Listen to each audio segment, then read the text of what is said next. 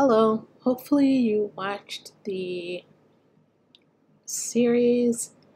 This is part one of the tutorials.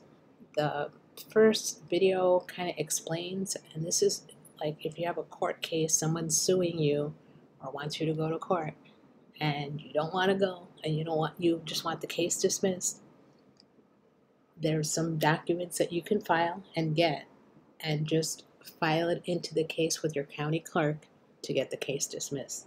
This is a method that is being shared, so I'm sharing it with you. And here we go. This is the first document that you need, assumed name tutorial. There's a few other documents, live life claim, FTC, and another one you can do is power of attorney over the straw man name or the all caps name. So anyway, here's the first part. To get the assumed name, they recommend going to Minnesota Secretary of State. Here's what it looks like, and then you'll go to register a business. You're registering your all caps name because that is a business entity. That's why you have it on all your bills. It's not, they don't put the upper and lowercase usually because that's the living person. In order for you to do business with these corporations and the courts, they give you the all caps name. This is saying they're assuming you are the debtor, that all caps name, which you are not. So this is saying you're not. And you're getting it from the Secretary of State, so it's a legal document. So this is what you're going to use. So next, you go to register a business. Then you go to step 1, which says create an online account. Click that. Then you go here, you put in your email address and a password. And then they're going to send you an email, and you need to click on it to verify the link. Next, you enter your delivery details. In the company area, you put your all caps name. In the name area, you just put it lowercase. And you put the address they want you to send it to, and that's it. Next, you go to the business filings, and that's up here on the menu. Click on that, and then you go down here to assumed name. Click on that. Here, once you get there, once you clicked on assumed name, you're going to see if the business name, which is your all caps name, is available. Hopefully it's available. If not, you can try going to other states where they do assumed name and try filing it there. Next, you're going to go to add, let me see. After you get it, it'll say click on assumed name. Here it's $50, and then you're going to add these name holders. You're going to add your name different ways. This one, they have your upper and lower case name, and then in the address you put care of before the address. The city you put, the state, try to spell that all out because that's saying that you are talking about the United States of America, a country. That's one thing that we are. And then there's the other thing. That's the de jure. What happened is they created a corporation in order to do all this corporate business. And if you put it NY, then that's the corporation. If you put the whole name, that's the country. So that's why they say do that. Zips, all zeros, because that's it. They're in their jurisdiction. So you put all zeros. Then you hit save name holder to add more versions of your name. Add another name holder. This one, they're putting the last name first, then the middle and the first name. Then care of in the address. The city, the state is spelled out, and then zeros for all zips. All zeros for the zip. If you're doing it for a child, you can put the child's all cap name in the beginning, and then you can put yourself as one of the name holders. If for some reason, if they're a minor and they got into some trouble and you need to help them out. So this is add more name holders. So you're going to add different versions of your name. This is adding the beneficiary name. So it's the first name with the dash, the middle name, and then a colon. And then the last name, and then in some states, they call it statutory agent. So this is why this was put there. That might be the case in your state or not. You will have to investigate.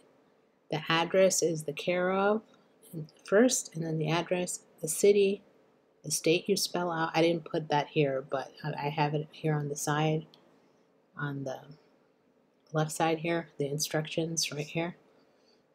In some states they use statutory agent, or you can use authorized representative. Okay, this will come later.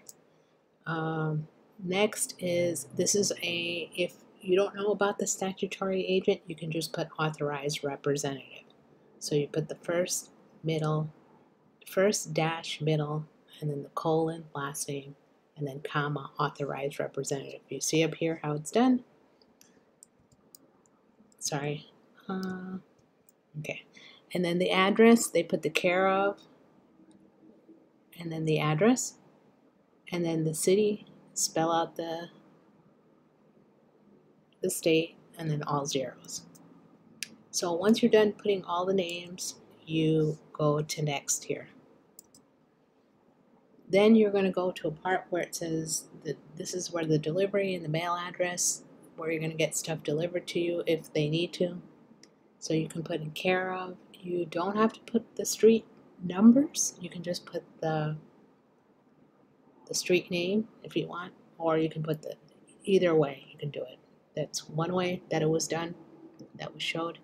And then the state, and then you should probably spell this out, and then all zeros, sorry. So this is kind of what it'll look like for the mailing address. Try to use the same one. So if you're using the same one, you can just skip that, and you can skip attachment, because I don't have anything I need to put in there. But if you do for some reason, that's where you would put it. Then there'll be another screen where it'll say add your name and phone and email. And then there'll be another one, client reference. That's if you're doing a client. So you probably won't have that, so you can skip. So that's what you do there. Then at the end of the year, they will send you an email to renew it for free every year. If you miss it, you'll have to pay and do it again. Then you'll go to the business snapshot. You can leave that blank, and then you hit submit. Once you hit submit, it'll tell you about your signature. I recommend putting this type of signature, again, which is the beneficiary signature, with the authorized representative, or if you want to put the statutory behind it, like I showed you, it depends on your state. But if you don't know, just put authorized representative. Then there's two options to pay. You can register with it's with US Bank if you want. I'm going to do pay without registering. So you'll see the fee there, the $50 fee. Then here, once you pay, you're going to get the documents in your email right away. You want to print those. You want to save them online. You want to have them saved a few places just in case. You do get that court case. You'll have it, and you can just go file it into the court case to let them know that the Secretary of State has said that you are not this assumed name.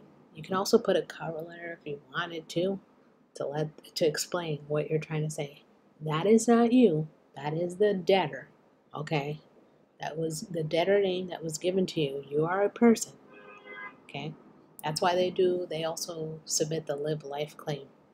So after you get these documents, it's going to tell you get the document, the assumed name document from the Secretary of State, the official document. It's going to give you instructions, and you're going to have to publish it in a legal newspaper.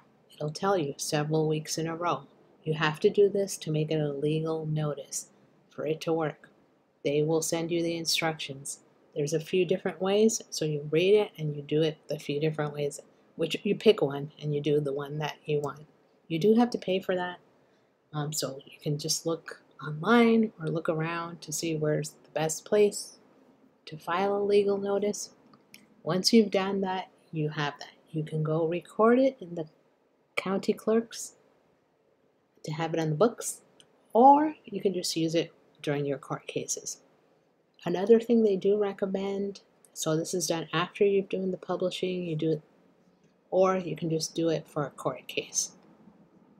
This is to say you're not the all caps name, you're not this assumed name. This is to get the case dismissed.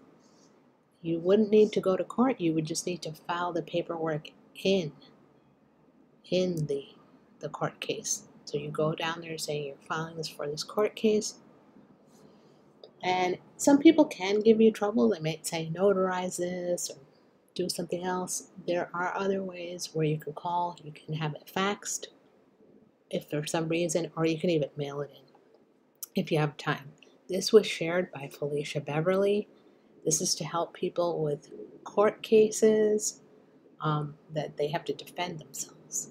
This is a message that they were using if you're interested. Some people have messaged me. Well, actually, quite a few people have messaged me asking me for advice. So when I found out about this, I wanted to share it. So I'm going to create the series of all the tutorials of the things you would need to do. So when you do have the court case, you can just go file it, and that's your answer to the court case. You don't even actually have to show up to the court case. So this is to get it dismissed. Okay? Hopefully you enjoyed this. Have a good day. Bye.